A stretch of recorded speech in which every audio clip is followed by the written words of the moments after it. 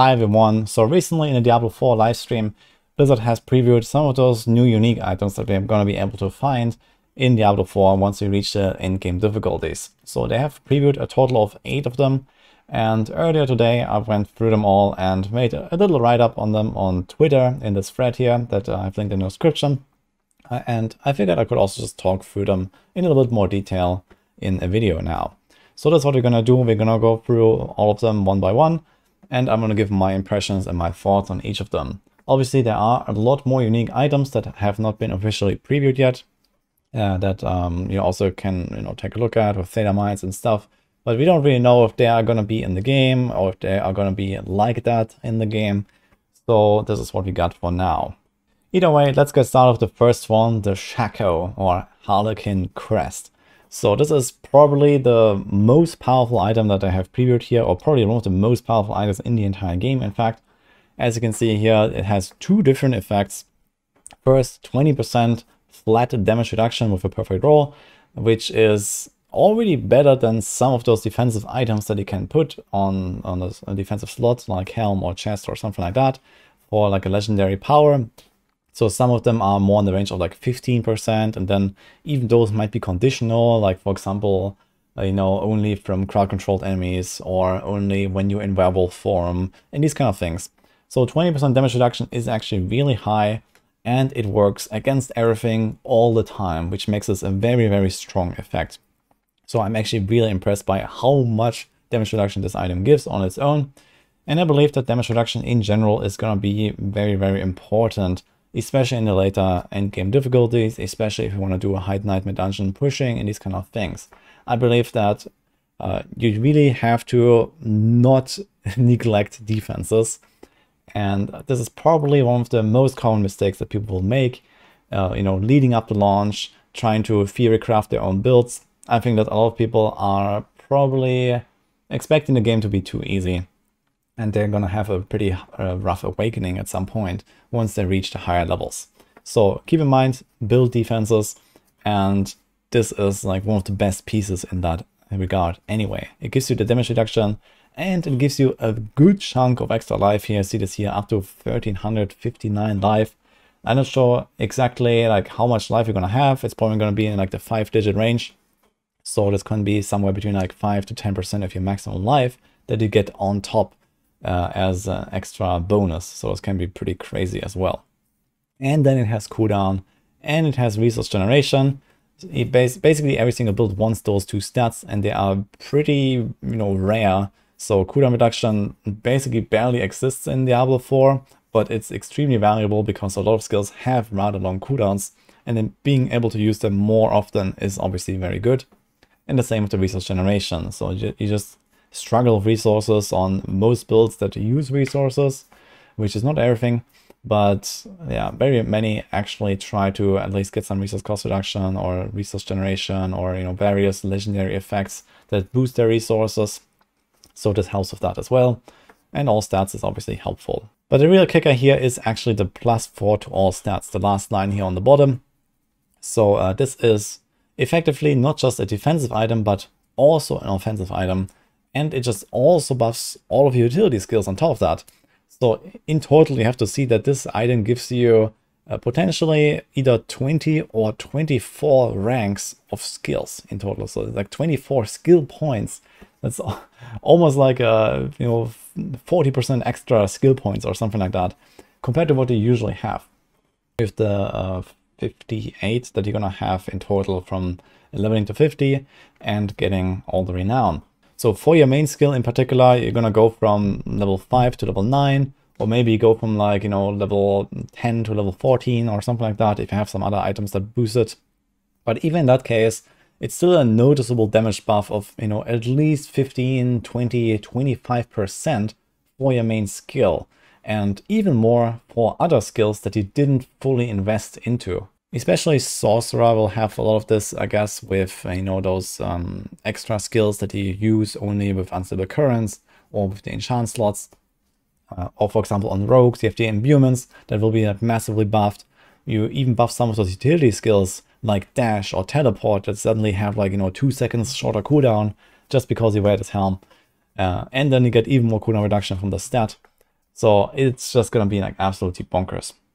And in some cases, I think this can actually lead to some really broken stuff. I've already talked about this in another video about barbarians being completely broken, overpowered in the endgame, if you can get enough plus skill ranks. So there are those cases, for example, like Challenging Shout or Dark Shroud, where you have additively stacking damage reduction with each skill rank.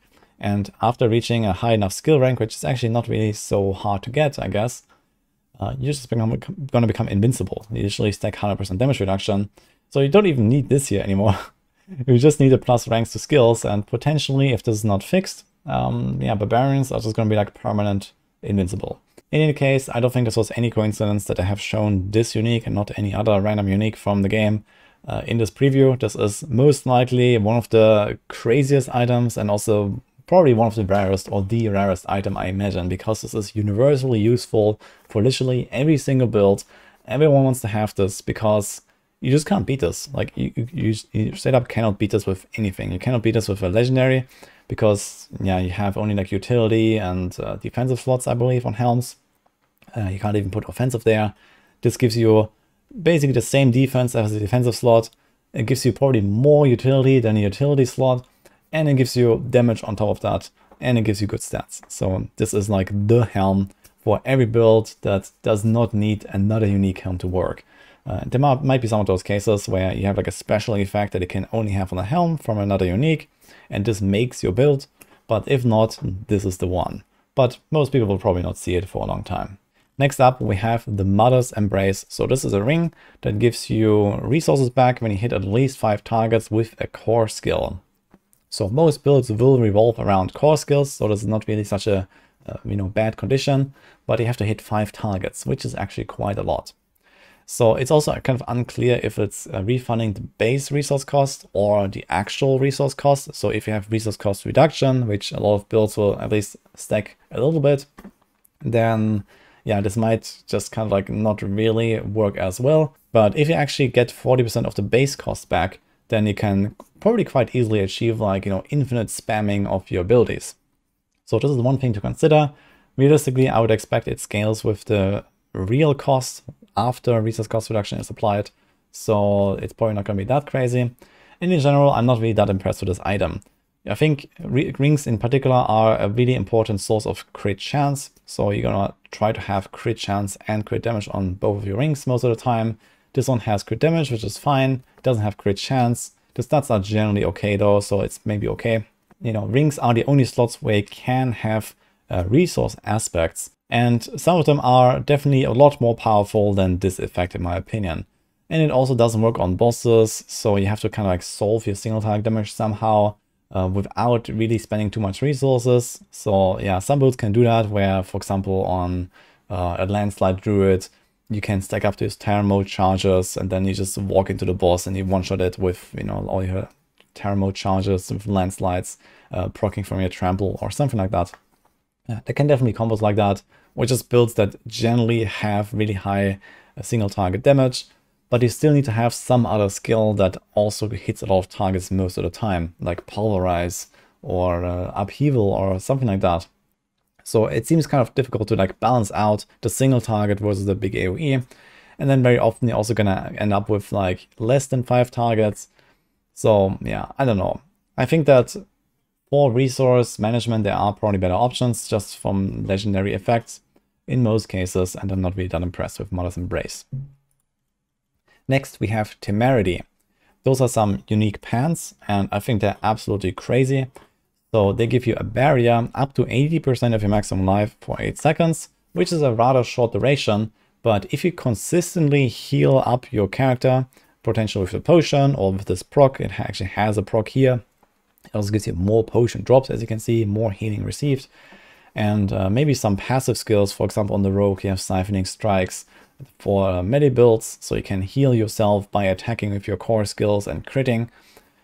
You can potentially stack up this barrier super quickly and even in between hits. So if you always have this barrier stacked to the maximum between every single hit that you take, or at least like the big significant hits, then it's effectively 80% extra effective health pool. So this is really strong for a defensive item, and pants are generally going to be one of those defensive slots. And again, as I mentioned earlier with the Harlequin Crest, most of the defensive items are actually not really all that powerful. So they're like in the range of, let's say, 15, 20, 25% damage reduction. They give you like an effective, let's say, 30% more HP. And this one gives you 80 if you stack it. So I think this is definitely going to be one of the best choices for at least builds that have any kind of extra healing to build that barrier and then have like lots of damage reduction, especially against infrequent, really hard hits. So in like high nightmare dungeons, I expect this to be a really powerful choice. And not only that, but it also allows synergies with barriers. So for example, I think Sorcerer has like various passives that boost barriers or give you a boost by having a barrier. So this barrier can maybe be even bigger than that.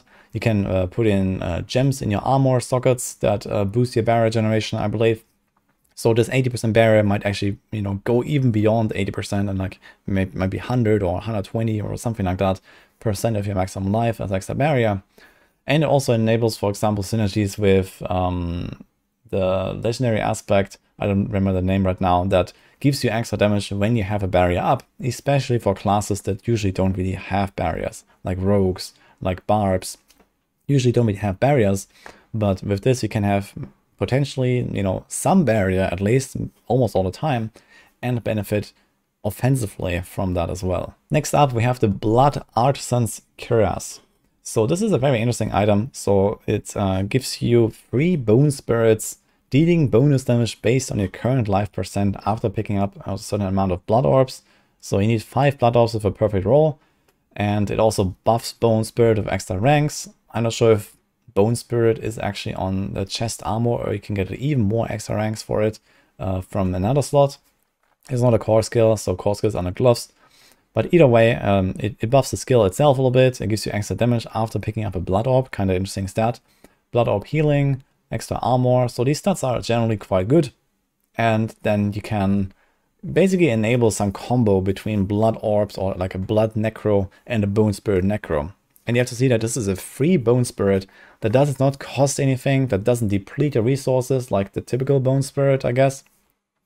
And it also doesn't have a cooldown. So if you spawn enough blood orbs, I think this will be like absolutely crazy. Now, I'm not really sure how to spawn enough blood orbs to really like, you know, span these bone spirits everywhere.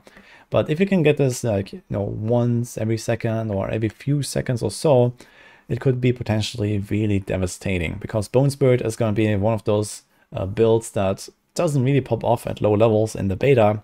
But I think that later on, with enough investment, with, you know, enough extra maximum essence and enough crit chance and all these kind of synergies that this skill has, it's gonna like really pop off later on. And if you can somehow get a lot of blood orbs in there, then this can be like absolutely nuts, I think. And in general, such a build will also just help the necromancers in general with their rather low mobility. It can kind of just like, you know, walk, pick up the orbs, and then a bone spirit just fly off and just destroy stuff next to you while you're just like casually walking through the dungeon, basically. So that's kind of how I expect that to work. And I think that such items are definitely really cool to have in the game. Like, they're really transformative. They're kind of like build enabling. And sometimes we have legendaries for that, for kind of like the more generic concept. For example, a companion druid has like, you know, maybe 2 or 3 really important legendaries to make that kind of build work. But then you have those, you know, way more specialized builds. For example, here, Bone Spirit Blood Orb combo, where you probably have to put like many pieces together to really fine tune it, and then it can really like go crazy. And this is like, you know, the Bone Spirit Blood Orb, like, you know, automatic Bone Spirit build basically. So I'm really happy to see some of those. And I also expect that, for example, these cases are not as rare as, for example, the Shako that we saw at the start, because they are kind of like, you know, so build defining, so important to actually play a build, and not necessarily super powerful for everyone. Number 5, here we have the Word of Hakan. So this is a bit of a similar case here, but for the rogues. So this one buffs Rain of Arrows and gives it all imbuements at once, at all times. So this means you don't even need to have imbuements on your bar, or potentially even back into them, but maybe you do. You probably want to for the extra effects that you gain from the enhancements and the upgrades. but it means that you can use Rain of Arrows when all of your imbuements are either not on your bar or on cooldown, and still get those effects, on top of the effects that Rain of Arrows already brings. And there are some other imbuement synergies. So there are, actually, first of all, the non-physical damage buffs here, and ultimate skill damage, and crit damage with imbued skills, and imbuement skill ranks. So there's a lot of really good stuff on this amulet that synergizes with this playstyle. And then Rain of Arrows itself actually has an upgrade that gives you, I think, 20% stronger imbuements with Rain of Arrows. And then there is another item that gives you another 40% multiplicatively more potency on your imbuements against vulnerable targets. So if you combine those effects, you can potentially have like almost like double effect imbuements when you use this Rain of Arrows. And then there's, you know, other synergies, for example, with poison damage, where you can like really mega buff your poison imbuement. And this will probably be like the real kicker here.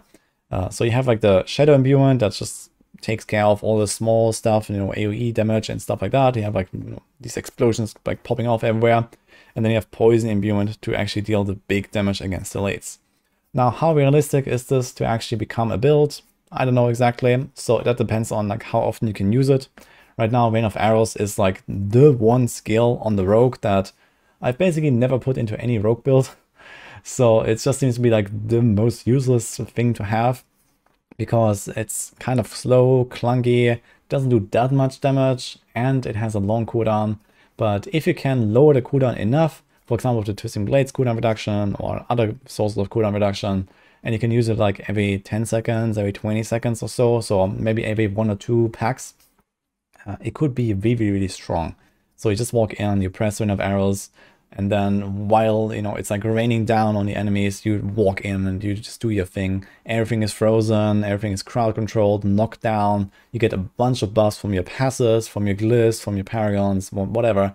And yeah, you just have like this insane damage buff. And then you just really need to figure out some extra single target damage to deal with the bosses when you don't have the Rain of Arrows ready. So this is how I expect this to go. Definitely going to be quite exciting to try to build around this. But on the other hand, I would also love for Rain of Arrows to just be a bit more universally useful. For example, I gave some feedback like that already in my other feedback video. I think that the Rain of Arrows knockdown effect could happen faster, maybe on the first wave instead of the seconds, for example. Just so that it has like some more general utility. And maybe the cooldown could be a bit lower or so. But yeah, we'll see what you can do once you have the full set. Number 6, here's the Gloves of the Illuminator. This is a sorcerer fireball glove, which actually sounds pretty funny. So it makes fireballs bounce as they travel. So I guess there's like, you know, throwing on the ground and then, you know, jump, jump, jump, jump. It doesn't say how often, but I guess, you know, quite often actually, because it's a significant damage nerf. You see here up to 75% or 65% less damage per explosion. So I would expect at least 3, 4, 5 bounces or so to kind of make this like a useful item. But again, like you probably don't really have that much control over like what your fireball is actually doing. Like you just throw it into the pack and then it may or may not hit the same target multiple times, depending on how the bounces and the like explosions overlap. Let's say maybe you get like 2 hits on average, so it would be still a bit less damage than just throwing a fireball. But again, it will go through the entire pack, versus now the regular fireball just explodes on the first target. So maybe you will actually hit more of the pack. So it seems like in general like a really huge AoE clearing item, and you have to figure out some extra single target damage from somewhere else. There's the obvious choice, Hydra, but I think that Hydra alone is probably not enough to solve this issue.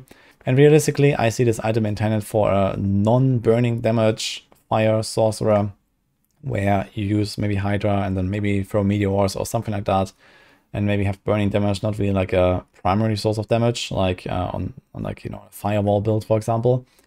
So you want to do damage with the explosion after all. You want to do crits, you want to, you know, just one-shot stuff basically, and then somehow have some single target damage to finish the bosses. It could be quite interesting, but that really depends on how the fireballs behave, and I don't really see this as such a powerful choice. It's most likely only going to be good when you really need 2 enchantment slots for other users. So that you really have to invest fully into single target damage there, basically. and not have Fireball in the enchantment slot. And then I can see those gloves being quite useful. Number 7 is a Druid Axe, the Waxing Gibbous. This seems really powerful. So this is for Werewolf Druids. It gives you stealth for 2 seconds when you kill something with Shred, which is like your main ability as a werewolf. And then breaking a stealth with an attack grants Ambush, which gives you guaranteed crits for 2.5 seconds. So this sounds like you're just gonna have 100% crit chance all the time. Generally, probably not that crazy in the late game, because you're probably gonna have really close to 100% crit chance anyway. At least you are strongly incentivized to stack crit a lot on the Wolf Druid. And I would expect that you would actually try to get as close as possible to 100% anyway. But this can be very useful to just like mow through targets and not really worry about applying all of your buffs and debuffs all the time. You just have consistent 100% crit, and then you just figure out your single target with lacerate and maybe some other effects, and you should be just fine, I guess.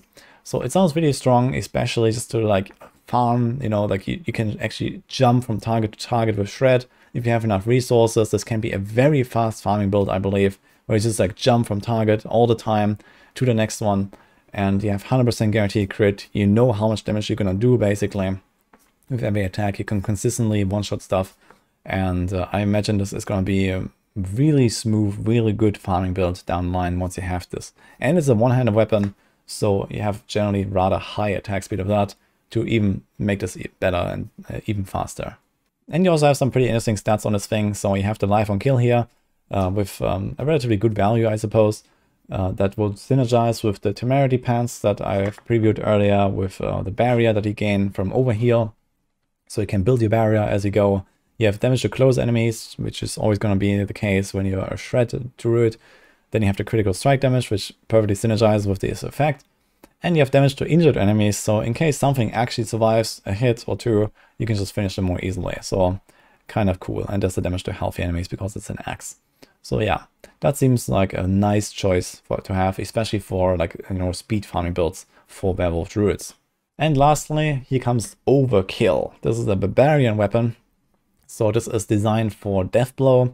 Personally, I really like Deathblow. I think it's a really fun skill to use, but you can also kind of like easily get outscaled, I guess, and then Deathblow is just not really great.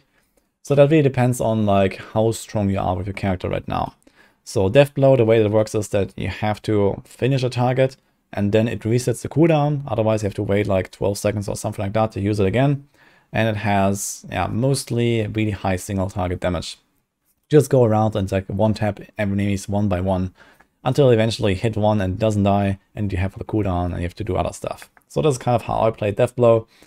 And now it gives you a shockwave that deals 30% of its base damage to enemies, which might be able to crit and kind of like just be like 30% extra damage to everything, which is kind of nice. So it can kind of like soften up the bigger targets while dealing with the smaller targets, and some stuff will just like randomly die from those shockwaves anyway. So it seems very nice when you're just like mowing through really low HP targets or like, really easy content basically. But Deathblow in general is just really weak when you do difficult content.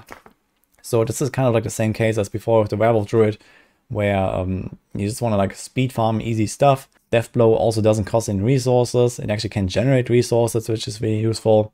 So you can use that to just like, kill all the small stuff, and then you have like, let's say upheaval or something, just like, throw on an elite and move on, and then repeat this at the same time. So I think this can be really nice to like smooth out the farming on such a Deathblow build. Definitely a must-have if you want to really build around Deathblow. But I guess in most cases you're going to have better choices on the Barb. It does have relatively good stats here, especially with a lot of crit chance against injured enemies, as you can see here. So as long as you're not doing a whirlwind build at least, you will need crit chance from various sources, and this is definitely pretty good.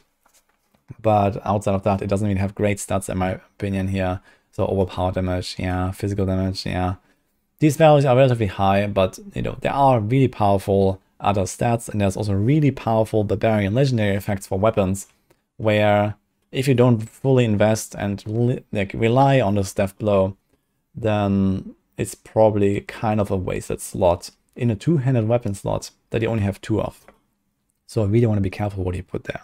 In any case, that's it for my review of these items. So some of them are insanely powerful, and like this one here, and some of them are, you know, very niche or kind of like, you know, build enabling, and that is also fine. I'm quite excited to see this variety in the items, and obviously how it's all going to play out once you get to play with all of them. There's going to be a lot of really crazy stuff that we're going to find over time, and then, you know, eventually going to introduce even more items and these kind of things. I'm just mildly worried that, especially some of those build enabling items, you know, like the Bone Spirit one, or, you know, this Word of Hakan, you know, maybe someone really wants to play that build, you know, because they have seen my build guide or whatever, and then they will never be able to find this. And it seems like there's not really a way to target farm uniques besides just grinding. You can't gamble them, as far as I know. You can't really get them from any source. So it's just like kind of like a random drop.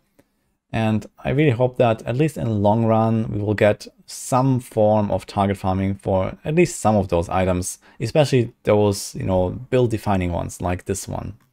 Like those, you know, something like this is just like too generic to be needed, I'd say, as like a target farmable item. You know, no one needs this item basically, but it's just nice to have, and this is okay. But yeah, some of them, you know, if you want to play a certain build and you can't, that will feel really bad. So I hope that at least we're gonna get some solution down the line for that. In any case, hope you like this format, and let me know what you thought about this. Let me know what you thought about my assessment of these items as well. If you like have some crazy ideas for some of those builds or some of those items, how they can be used, let me know. Maybe I missed some stuff. And as always, thanks for watching. Hope you like this one, and see you guys next time.